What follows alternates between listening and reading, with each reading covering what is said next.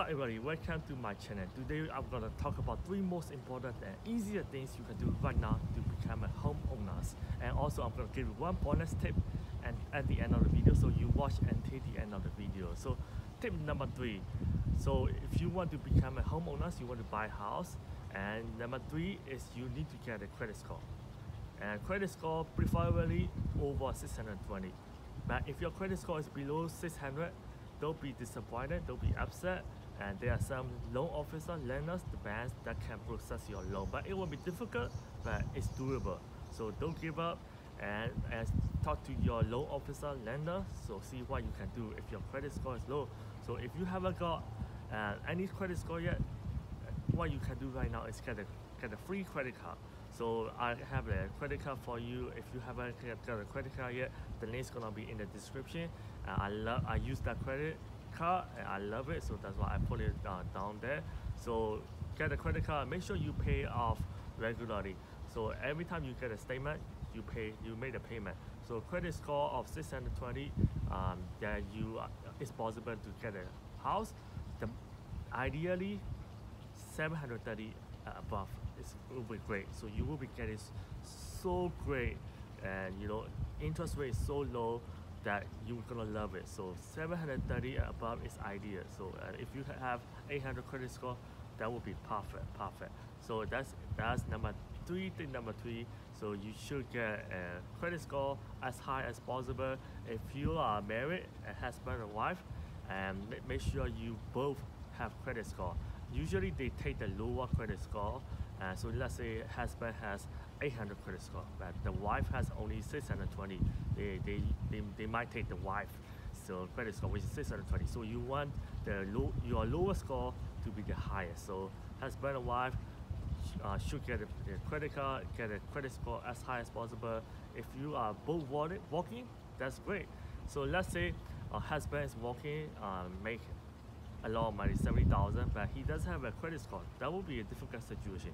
The wife has a credit score, but she doesn't work, and the husband has high income but doesn't have a credit score. That would be quite a difficult situation. So I suggest you both of you to have a credit score, so that it's much easier for you to get a loan.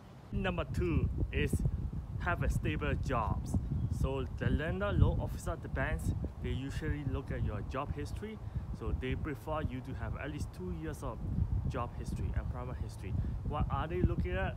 They want to know that you've been in the same industry for 2 years. And so, for example, if you are an engineer and you change your job to marketing manager, that will be a little bit difficult. They don't want to see you changing industry, from engineer to marketing manager. But in my opinion, it's still better than losing your job. Let's say you started working as an engineer, you were in the job for 1 year, then you lost your job and you haven't got a job for like 6 months. That will be more difficult situation. But it's case by case basis.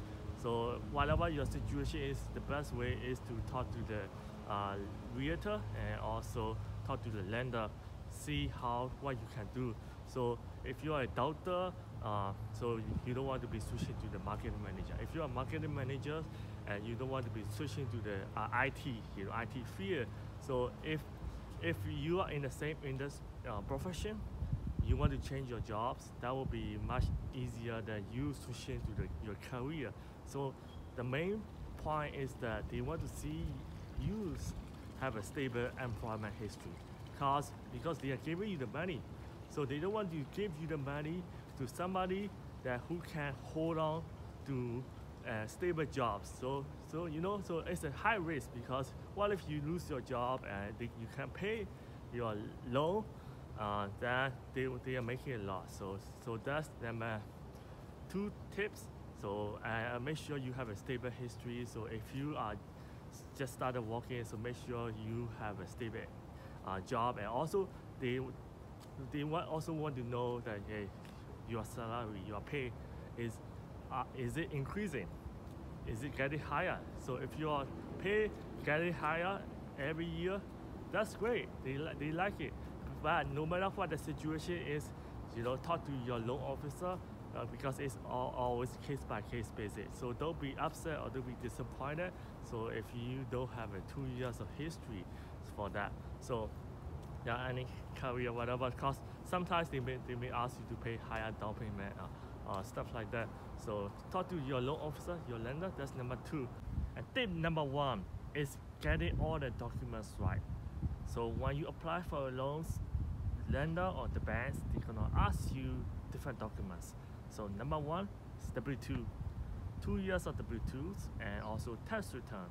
So with these 2 documents, they will require 2 years. So if you don't have W2, it's gonna be 1099, and tax return 2 years. So minimum 2 years. So this is a general rules. They may ask different documents. So just want to give you a general ideas. W2, tax return, and the bank statement. Bank statement and also the pay stub. So bank statement and pay stub, they want to ask you 2 most recent bank statement pay stub. So that will be if you are getting paid bi-weekly, it will be 4 documents. These are all general guidelines, so different lenders may require different documents based on where you live, your state, city, and so make sure you are getting all the documents. It's best that you are watching this video, because I know that if you're watching this video, you are preparing to become homeowners. So the best way is to prepare 6 to 1 year in advance. 6 to 1 year, yes. So why? Because you want to increase your credit score as high as possible, and also you want to increase your income as high as possible at the time, and you want to have a stable jobs history. So don't lose your job. So that will set you back a few months or maybe a few years. So you don't want that. Don't lose your job. Don't basically don't lose your credit score as well, because if your credit score drops so much, that will not be good. So that will set you back. So make sure you pay down the loan balance regularly.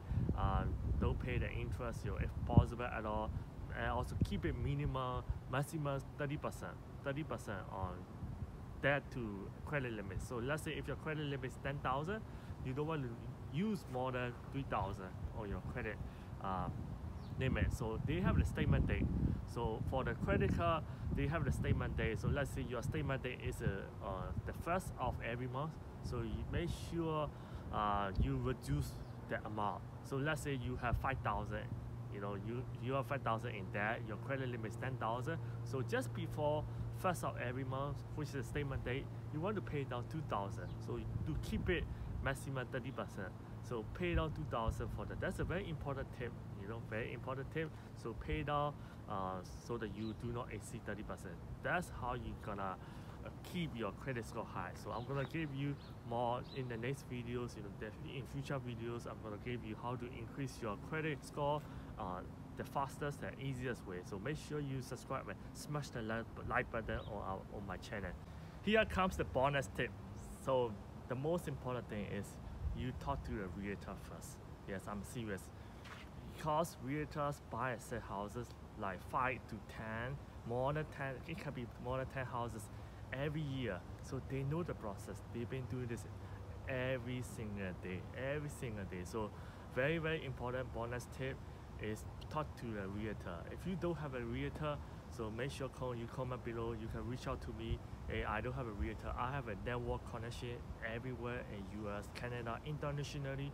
So just comment below and reach out to me on YouTube or Facebook, or Facebook page, whatever.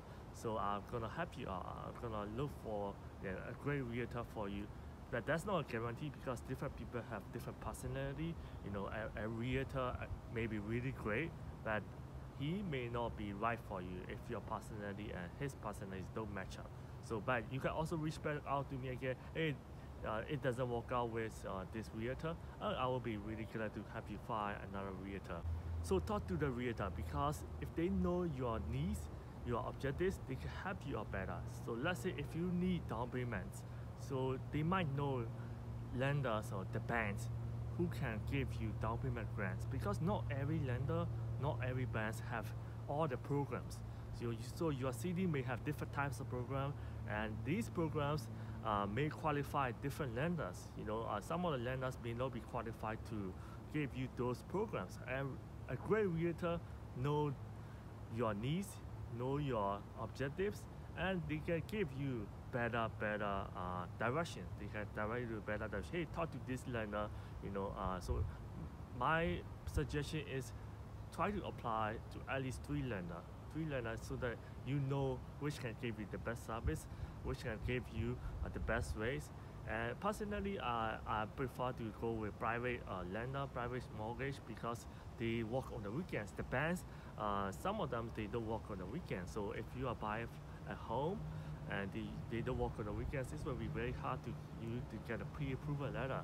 So more on that later in my channel. So make sure you subscribe and smash the like button on my channel. So I'm gonna tell you all this video later. So this is a very bonus important tips. Look for a realtor that you trust. If you don't have it, it's okay.